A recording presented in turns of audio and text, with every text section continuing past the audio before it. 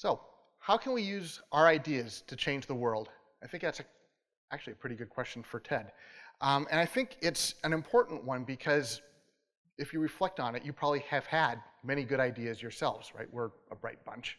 And so the issue then is, well, how do we actually use them to change things?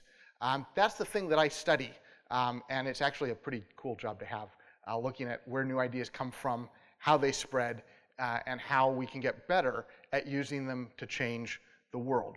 It might seem a little bit odd, though, to have an innovation guy here talking about this theme, old ideas in the new world, because after all, innovation is all about the new.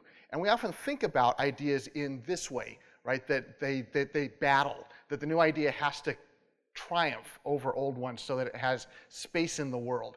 And I think that we often send our ideas out and we think about them fighting for space and for error and things like that.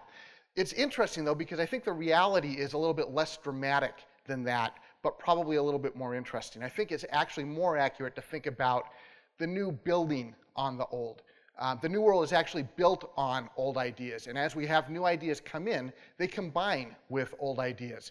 And as that happens, the old ideas change and they evolve, and they're always there with us as we go forward. So even when we talk about all of the very futuristic stuff like Joel was talking about earlier, that's built on old ideas. And we can only make our new ideas real and have an impact on things when they integrate with the old. When I told my friends that I was going to do this talk about this topic, my oldest friend, Rick DeWitt, got very excited about it. And he sent me a message and he said, you know, the one thing that you taught me about innovation was that it consists of three things. One, a new idea. Two, one that creates value. And three, it's become real, it's actual. And that's actually the definition of innovation that I use when I do my teaching and everything else, executing new ideas to create value. And it's really important to understand that we actually need all three of those parts to innovate, right? The new idea part, we always tend to understand. Right? So the new idea is the flash of inspiration. It's the light bulb going off over your head. It's the bright insight that Coleridge got in his opium dreams. All right, it's that spark. And so we all understand that. And we know that we have to have an idea to create something new. But the fact of the matter is it's not enough to just have the idea, right? The critical thing is that we actually have to make the idea real. And that's the monkey wrench part where we actually go to work. And we actually have to figure out how to get that idea out of our heads where it's perfect and make it work in the real world where things are not perfect, where they're messy and chaotic and uncertain. And figuring out how to get the old to interact with the new is actually an essential part of innovating. And if we don't do that, then it doesn't matter how good the idea is, because if it's not real, it has no impact. So we have to have an idea, we have to make it real, but then even that's not enough. We then also have to create value for people.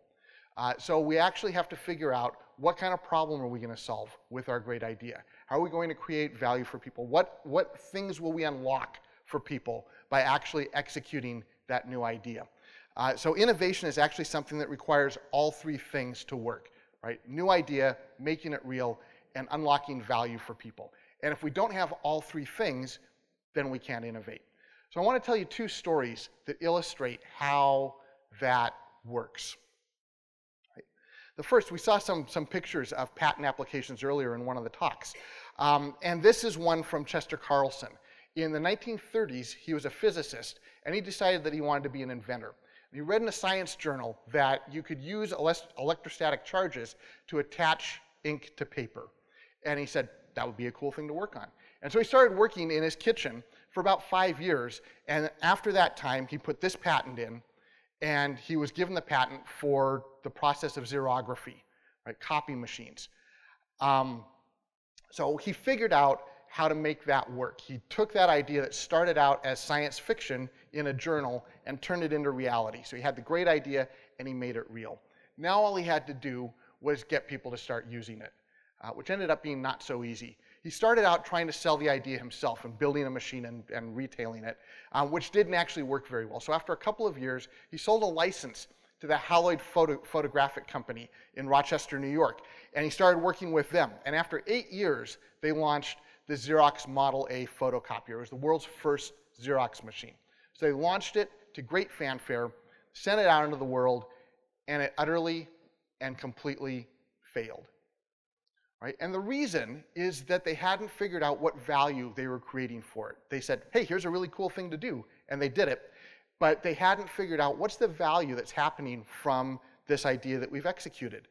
And the thing that they did was they said, well, because it's a machine, it should replace another machine. So the thing to replace was a mimeograph, because everyone had a mimeograph machine. The problem was when they went to businesses and they said, hey, we've got this new thing, it replaces a mimeograph, the businesses would look at it and say, well, yeah, but yours costs 6 times as much. The cost per copy is about the same, and we only use the mimeograph machine about 100 times a month. So why would we spend the money on your new thing? And so no one bought it. So Carlson and Haloid went back to the drawing board, and they worked and worked and worked, and a few years later they launched the Xerox Series 9. This is the one that became the most successful product launch in US business history. It made $500 million over 5 years. And the technology inside of it was exactly the same, basically, as the technology that Carlson had come up with on his kitchen table 20 years earlier. So it wasn't a technological innovation, right? The innovation was in the value that they created for people. And they actually realized, well, okay, we're not going to replace a mimeograph machine. How else do we get permanent copies right now? The way that happened was through typists. And they actually said, well, maybe we should just replace a typist instead of a mimeograph. That required all kinds of changes in the business model because only large companies had a bunch of typists in a typing pool, so you had to sell to large companies. That meant you needed a highly trained sales force, the white shirt, blue suit, red tie, all that kind of stuff. So it was the business model innovation that actually created the value from the great idea. And it was only finding that value, we're going to replace a typist rather than a mimeograph, that Xerox allowed Xerox to finally succeed. So that's a fairly typical innovation story. Right? That's story number 1. Story number 2 is both more recent and more ancient. About a year ago, my wife Nancy and I went on a trip to Uluru and Alice Springs. And in the back of one of the art stores there, we met a guy named Walala Chapaljari. And he was making a painting. And he was painting a story that had been passed on to him by his relatives as it had been for hundreds of generations over thousands of years. So Australian Aboriginal art tells stories that are 30,000 years old. It's about as old an idea as you can possibly get. And I think the way that those stories have become integrated into the new world is a really interesting innovation story. So the issue there is that when, so Walala, about 20 years before we met him, 30 years, in 1984, he and his family came in from the Gibson Desert. It was two women and 5 children. And on the day that they came in from the desert, they got picked up by a truck and brought into town. That day was the first day in their entire lives that any of them knew that a truck existed. It was the first time that any of them knew that Australians of European descent existed. Right? It was the last time that that happened in Australian history in 1984, and Walala Chapaljari was in that group. Out of that group, 5 of the young children became artists.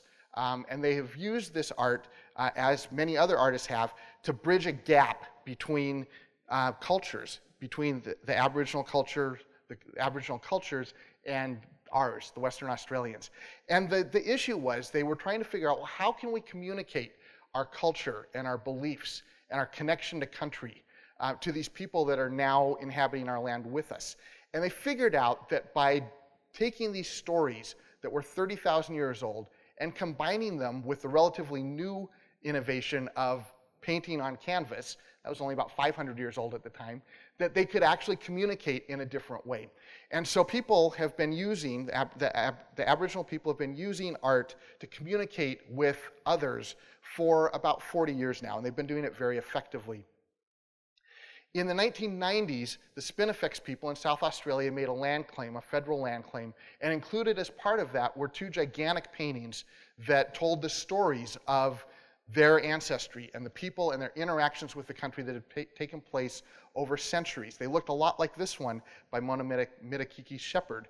And those were an essential part of the claim of ownership of that land. And so they took the old idea, they combined it with the new, and they figured out, here's how we're going to communicate. And it led to an innovation in art and innovation in communication. And obviously, there's still plenty of issues there about how our two cultures, or our bunches of cultures, interact, but it's something that made a substantial jump forward. I think these two stories tell us a lot about how innovation happens. And like I said earlier, we need to have all three parts, right? It's the idea, it's making it real, and it's creating value for people. If we only have 2 out of the 3, then what we have is a trigger for innovation, right? So if we don't have the new ideas, I made the little red circle myself last night. So if we don't have new ideas, right, then we have things that are real and they're creating value. But if the environment changes, then we have fear. Right? This is the situation that the Australian Aborigines were in prior to starting to do the art. They had tradition, they had a way of doing things that was real. It created value for them, but as the environment that they lived in changed, it actually created friction, and they had fear because their way of living was actually threatened. And so the way that they got around it was injecting new ideas. Right? They had 2 of the 3. They had things that were real. They had value. They needed the new ideas to innovate and to figure out a way around that problem. Right? That's a kind of abstract way to tell that story, but it's also a very common motivator for business innovation. When you face destruction, right, you have fear, and then you start to innovate. So that's one trigger of innovation. The second is when we have an idea, we've got a problem that we're trying to solve, but we haven't made it real. Right? And that's actually a really common one. That's when we have fantasy. So fantasy is the second trigger of innovation. That's what Chester Carlson was triggered by when he decided that he wanted to build the photocopier. He had read, it was literally science fiction, right? He read about it in a science magazine. It was the magazine said, hey, you could do this. He said, I will try it.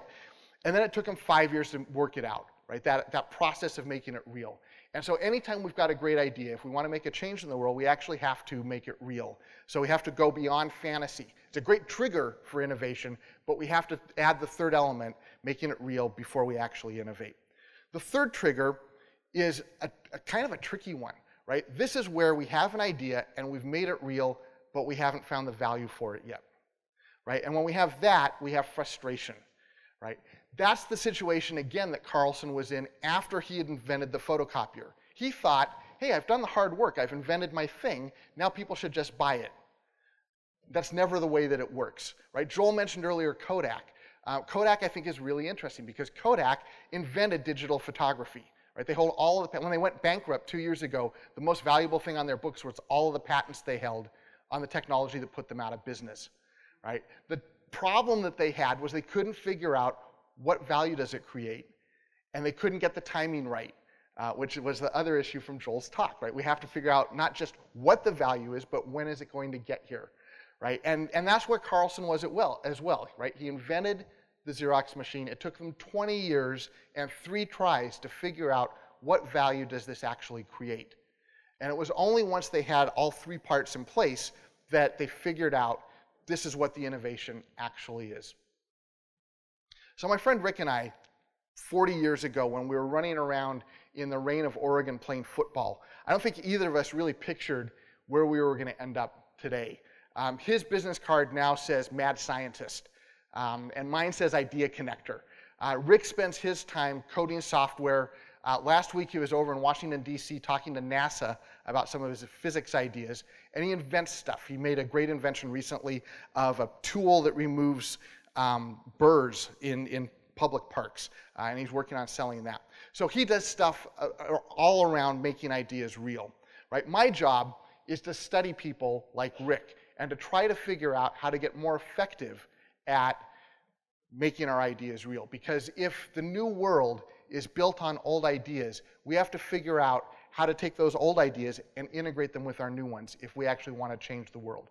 So if you've got a great idea and you're thinking about how can I make a change with it, just remember it's not enough to have the idea. You also have to make it real, and you have to figure out what value does it unlock for people. If you do all of that, then you're innovating. Thanks.